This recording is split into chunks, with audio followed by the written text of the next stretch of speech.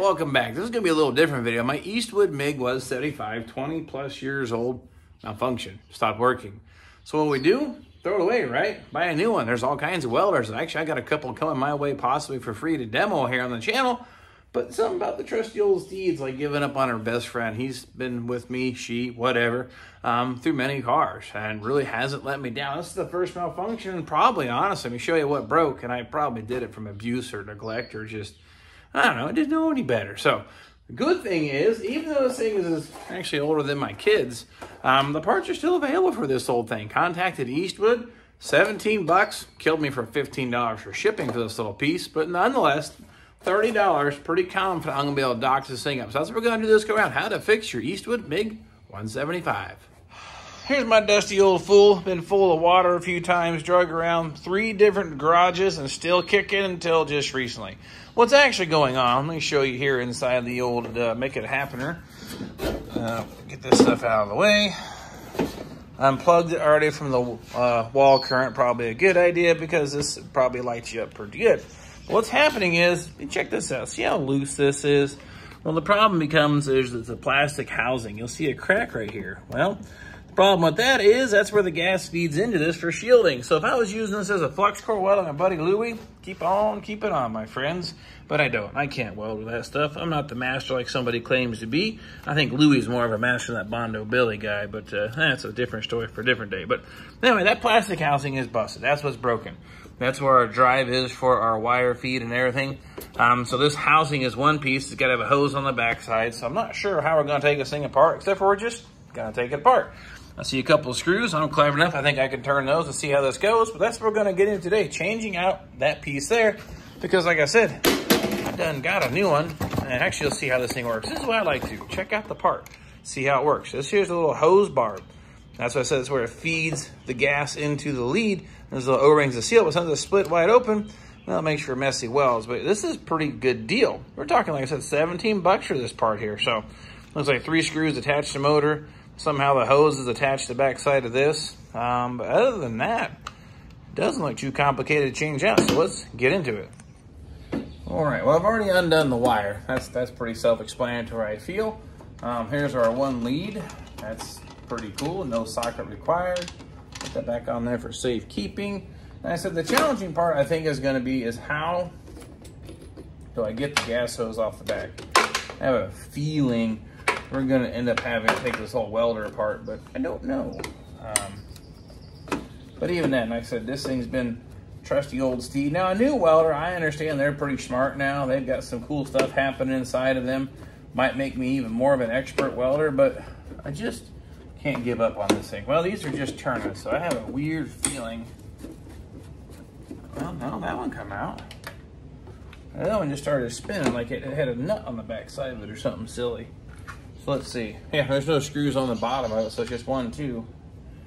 And then we'll have to disconnect. Looks like this is the drive motor hole, so I'll take these 3 screws out for the drive motor here too. No, it looks like it wants to come out with it. But I think I'll just do this. I'll leave that motor in place. I have means of manipulating the location by grabbing the motor shaft there, then I can move it around. So it's not like it's going to fall down inside the welder and go, that was a bad idea.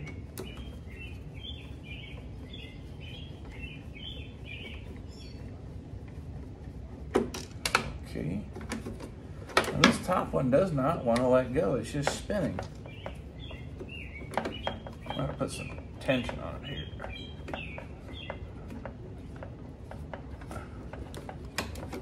Well, you little devil.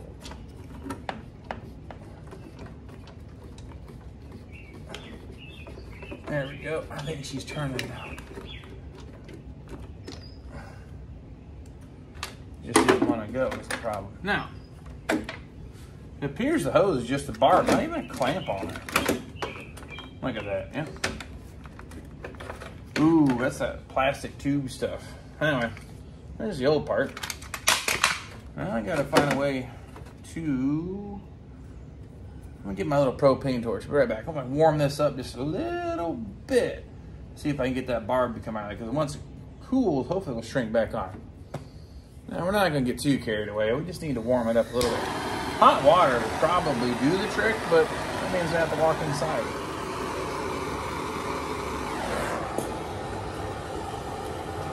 I got that beer here. Let's do it this way. Get the vice grips on. Yeah, all right, that'll work. I can heat that up now. Wasn't thinking that far ahead. That's gonna get a little warm probably. Won't be able to hold on to it. Yeah. Okay, now just a skosh water.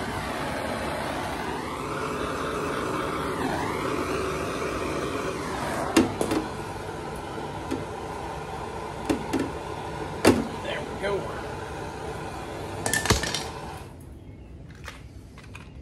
Now we'll put that back on. Hopefully, oh yeah, it's tight. That snapped right into place. And that operates at a pretty low pressure, so I think we're gonna be okay.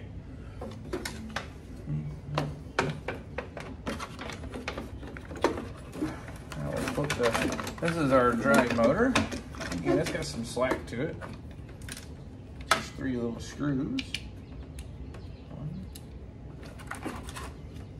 2. And 3 or third of 3 ones down here. Okay.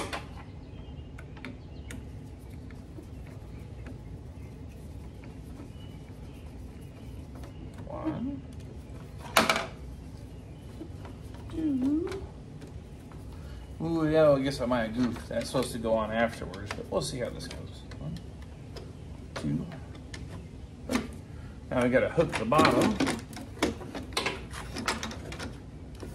Oh man, that's just beautiful. I'll put these guys back in.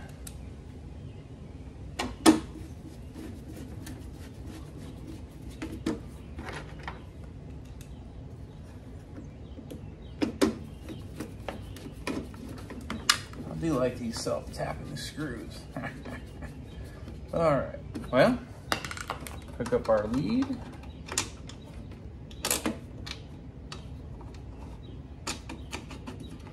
Put our drive wheel back on. We got different sizes for different size wire, but put it back the way that it was because that'd be working just fine.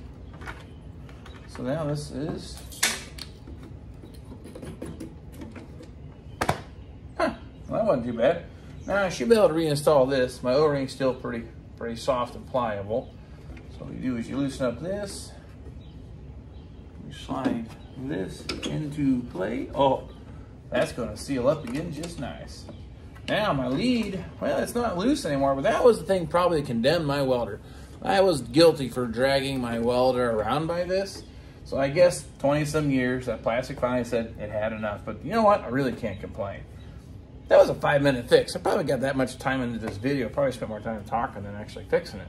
So let's feed this thing through here and give her a test burn. But I think we are up and running again so I can finish Project Lamborghini.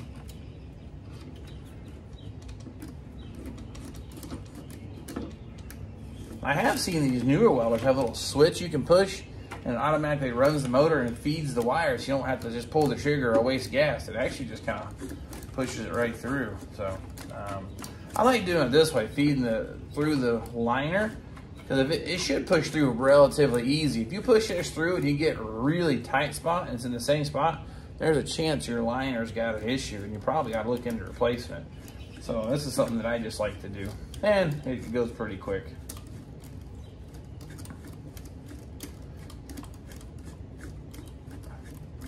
Got you all pushed back through.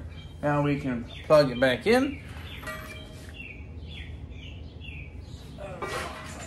Okay. All right, now when I pull the trigger, turn the gas on, of course, instead of all the gas blowing out here, it should come out here. And, oh, that's how it's supposed to work. So there you have it, changing out this piece here, less than probably 5 minutes of actual work. Probably spent more time talking, but see the crack? That's how it just wasn't gonna seal, it just wasn't gonna work. So I'm back up and operational. I got this done fixed quicker than I actually got my free welder shipped to me. whatever, maybe I'll still do a little demo on it if they actually come in, and I'll show you if they're good, bad, or different, because they are new. They got them digital screens and smart stuff going on instead of knobs. So I might love it, I might hate it, but either way, I still have my trusty Eastwood MiG 175 operational again, ready to get back to work and help me out in getting these Firebirds back on the road. So anyway, I got this thing operational. I got a whole bunch of welding to do, and hope to see you all then.